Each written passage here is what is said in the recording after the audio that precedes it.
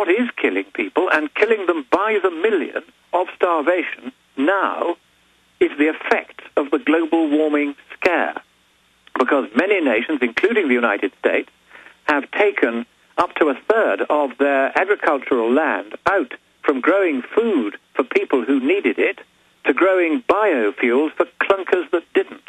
And that has meant in the last year or two a doubling, and I mean a doubling, of world food prices. And the World Bank says that nearly all of that doubling of world food prices is directly attributable to the biofuel scam, which in turn is directly caused by the global warming scare, and governments saying, well, even if it isn't true, we've got to take precautions. But you have to remember, you also have to take precautions to check that the precautions you're taking are not killing people by the million, which is what this policy of biofuels is actually doing.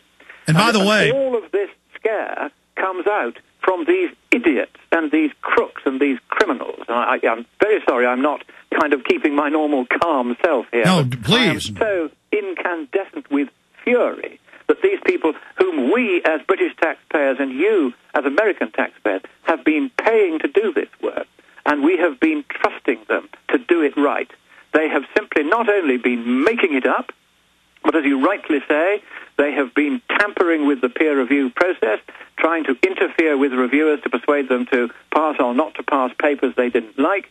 They've been trying to bully journal editors whom they don't like into resigning and getting the boards of the papers to appoint, the learned journals to appoint somebody else more agreeable to them. They've been interfering with the process of the UN's climate panel itself by saying in one case, here are two papers we don't like because they show that we're wrong. We will make sure that these papers do not ever get anywhere near the UN's climate report for 2007, even if we have to redefine the peer review process in order to do it. That's how far they've gone to bend the entire process of scientific research at every level, from the gathering of the data, to the storage of the data, to the processing of the data, to making the data available to other people, to writing up the data, to doing the papers explaining what it means, calculating the temperatures, putting the papers in the peer-reviewed journals, trying to interfere with the peer-reviewed journals, interfering with the process of the UN's climate panel itself. It is a conspiracy from top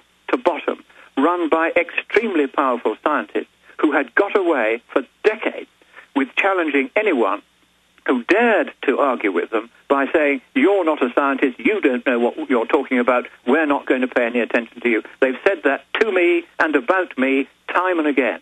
They describe me in one of their emails as a charlatan. Well, I don't mind insults, but these people are charlatans themselves. Pot calls kettle black. These people deserve to be locked up, and locked up for a very, very, very long time, and never, ever again to be allowed to hold any position of public trust or be paid a single penny of taxpayers' money. Well, Lord Monckton, that's the point, is there's so much fraud as I sit here and research it, saying that polar bears couldn't swim when they're the greatest land swimmer and hunt on the ice floes, and their numbers have exploded. Fact, local news in Austin last night said the polar bears are all dying. Total fraud. Lying with the hockey stick. Al Gore putting the graph together, knowing that carbon dioxide comes after warming, lying about that.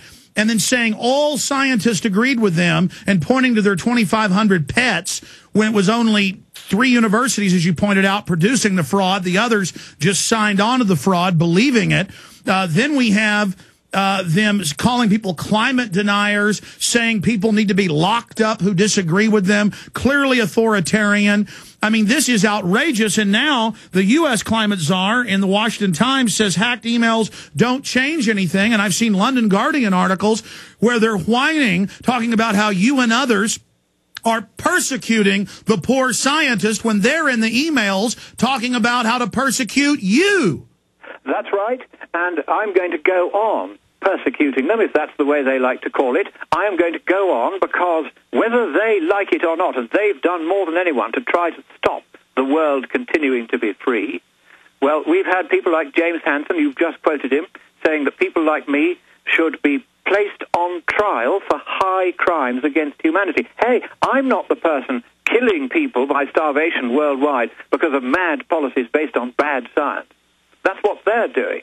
and they have got to go on trial for high crimes against humanity, because what they have been doing is they have been recklessly and deliberately making up science, falsifying science, then doing their best to use the cover of the Data Protection Act and government privilege to prevent people from, other scientists from legitimately asking to get the data, which they then said they would destroy rather than giving it out. It is at every level a howling outrage. How we deal with it, I think that there are going to have to be prosecutions on this side of the Atlantic, indictments on your side. People are going to have to go to jail and be put on trial, not only for fraud, but I think we're going to need to send some of them to the International Criminal Court for crimes against humanity, because so many people are dying in the poorest countries as a direct result of the lunatic policies being pursued by half-witted governments peopled with scientifically illiterate and innumerate thickos who don't know any science, and therefore they have a kind of white coat syndrome. A scientist comes along and tells them something, and they simply believe it, particularly if it happens to suit their political predilection, which means on the whole it's much easier to persuade the left of the nonsense these people have been peddling than it is the right, who tend to be more skeptical of this kind of thing. But even so, even on the right, like our government here and like Malcolm Turnbull, the opposition in the United States, in Australia, they have been taking the side of the climate wreckers, these people who are making up the data. And instead of saying, right, now we can see, the scales have been lifted from our eyes, we can see we have been deceived, and therefore we are going to cancel the Copenhagen conference. We're not going to go. We're not going to have a Copenhagen Treaty. They're all going to go anyway. It was literally 2 days after these emails exploded all over the web. Of course, they didn't really get into the mainstream media, which have been telling the other story and can't bear to admit they got it wrong.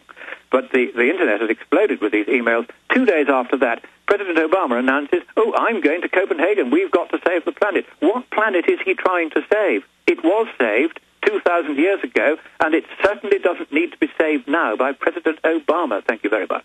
Yeah, these fraudsters go even further, billing Al Gore in Newsweek as the prophet, his plan for the earth. He's going to save us. When we come back, I want to get into the point you made about people dying. Anyone can Google and find mainstream university reports where if they make moderate carbon dioxide cuts in industry, 1 billion third world people will die in the next decade. That is a conservative estimate. And we have the Royal Commission on Population from the 40s discussing this. We have...